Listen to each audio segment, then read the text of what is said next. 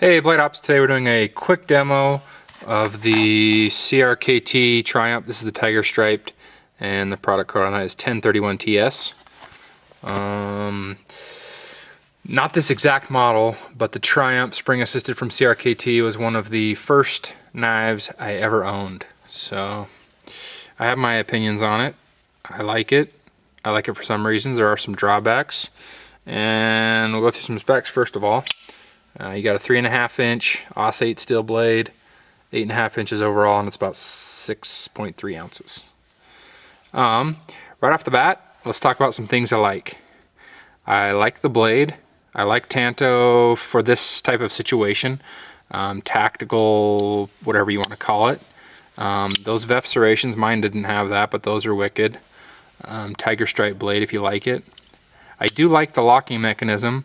It's spring assisted, and to lock it with your index finger you have to slide that down and hold it while you move the liner lock. If you're in a fighting situation or any sort of tactical situation and your hand pushes that or anything bumps against that, it will not close. You must depress that and then use the liner lock to close it. So some people might not like that for quick closing, but if you notice, you can just use it with your index finger, thumb. Closes fairly easily. The pocket clip is not reversible. It is removable, but not reversible. Another thing I like about it, it's got some good texturing on here. The G10 is very aggressive.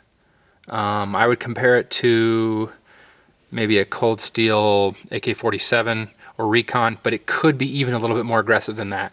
So that's going to eat up your pocket. One reason why I might not EDC this knife. I would use it on a tactical vest or in a bag or something that I'm not going to use as much.